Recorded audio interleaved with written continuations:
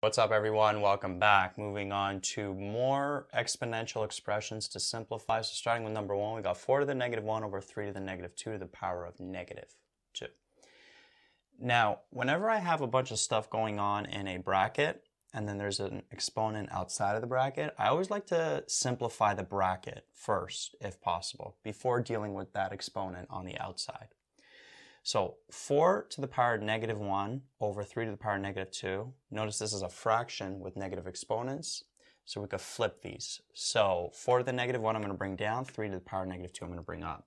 So this would end up being 3 to the power of positive 2 over 4 to the power of positive 1. And this is still to the power of negative 2. Right, so 3 to the power of 2 is 9, 4 to the power of 1 is 4, so this is 9 over 4 to the power of negative 2. And this ends up being 4 over 9 to the power of positive 2. From here, you got to distribute the exponent into the numerator and denominator. So this ends up being 4 squared over 9 squared, which ends up being 16 over 81. Right, so 16 over 81 is the answer for number 1. And we first simplified the bracket, and then we used this law here. So 16 over 81. Moving on to number 2, we got 3 to the negative 2 times 3 to the power of 3 plus 3 to the power of 2. So just using BEDMAS, we got to do the brackets first. Now, notice how we've had questions like this where all of these were multiplying. If all of these were multiplying, so if it was 3 to the negative 2 times 3 to the 3 times 3 to the 2, we would just add up all of the exponents. But we have this addition here, and we have this bracket here. So we got to work with this bracket first, and then we'll take care of that. So I'm going to keep the 3 to the negative 2 separate for now, and then just work with this bracket. 3 to the power of 3 is 27, and 3 to the power of 2 is 9. Right? So 27 plus 9 is 36. And then here, 3 to the power of negative 2, that changes to 1 over 3 to the power of 2. And then we have 36 over here. So this ends up being 1 over 9 times 36, which ends up being 4. So the answer to number 2 is 4. Right? So you have to deal with the bracket first.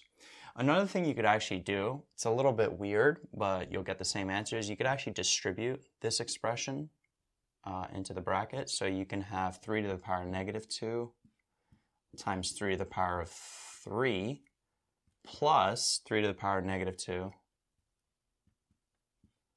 times 3 to the power of positive 2. Right? So I took this, distributed it. So this times that plus this times that. And then notice what we end up getting. Here we're multiplying exponents with the same base. So you could add them. Negative 2 plus 3 is 1. So this is 3 to the power 1. Then negative 2 plus 2 is 0. So this ends up being 3 to the power 0. 3 to the power 1 is just 3. 3 to the power 0 is 1. So this ends up being 4. Same answer. Right? But I prefer to do it the first way. Okay, number 3, we got 3 to the negative 2 plus 2 to the negative 3 over 3 to the negative 2 minus 2 to the negative 3.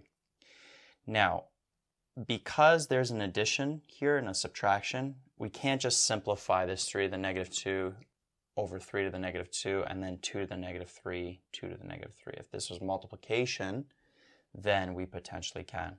So because there's an addition here, this is actually more of a pain because we got to simplify the numerator first. We got to simplify the denominator. And then we could take the numerator divided by the denominator. So 3 to the power of negative 2, that ends up being 1 over 3 to the power of 2, plus 2 to the negative 3 ends up being 1 over 2 to the power of 3. And that's going to be all over 3 to the negative 2, 1 over 3 to the 2, minus 2 to the negative 3, 1 over 2 to the power of 3. Right? So we're working with fractions within a big fraction. So we got to simplify numerator, denominator, then we could divide them. So this ends up being 1 over 9 plus 1 over 8. This ends up being 1 over 9 minus 1 over 8. like that. So lowest common denominator between 9 and 8 is 72. So 1 over 9, the 9 we multiplied by 8 to get 72, so multiply the top by 8. So this is 8 over 72 plus 9 over 72, all over 8 over 72 minus 9 over 72. Right, sort of running out of room here, so I'll just continue this up here. So 8 over 72 plus 9 over 72, that gives us what? 17 over 72. And then we're going to be dividing 8 minus 9 is negative 1 over 72. So a fraction divided by another fraction, that's like the fraction in the numerator multiplied by the reciprocal of the fraction in the denominator. So this ends up being 72 over negative 1. And then over here, notice the 72s will just cancel out. 17 over negative 1 is just negative 17. So the answer to number 3 is negative 17.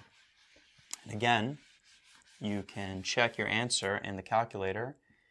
If take this, plug it into your calculator, you should get negative 17. That should be the correct answer. And when you do plug these sort of expressions into your calculator, make sure that this numerator is in brackets and then this denominator is in its own bracket as well.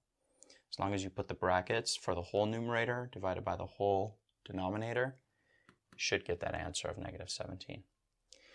Okay, number 4, I'm actually going to do up here because I feel like it's going to take me more room like number 3 did. So 3 to the negative 2, that turns into 1 over 9. And then 2 to the power of 3 is 8. This 8 is like over 1. And this is going to be all over 3 to the power of 2 is 9 plus 2 to the power of negative 3, that is 1 over 8, as we saw in example 3. So this is 1 over 8. So again, simplify the numerator first, simplify the denominator, and then you can divide the numerator and denominator. So this 9 here is over 1. So common denominator between 9 and 1 is just 9. So we're going to multiply this 1 by 9, multiply the top by 9. So this would end up being 1 over 9 plus 72 over 9, all over 9 over 1 plus 1 over 8. Common denominator is 8 between these. So multiply this by 8, multiply the top by 8. So that's 9 over 1 ends up being 72 over 8. And we got plus 1 over 8, like that. So 1 over 9 plus 72 over 9, that gives us 73 over 9. 72 over 8 plus 1 over 8, that gives us 73 over 8. Fraction divided by another fraction, that's like the fraction in the numerator multiplied by the reciprocal of the fraction in the denominator. So we got to flip the second fraction. So that's like 8 over 73. 73's cancel out. Final answer is 8 over 9.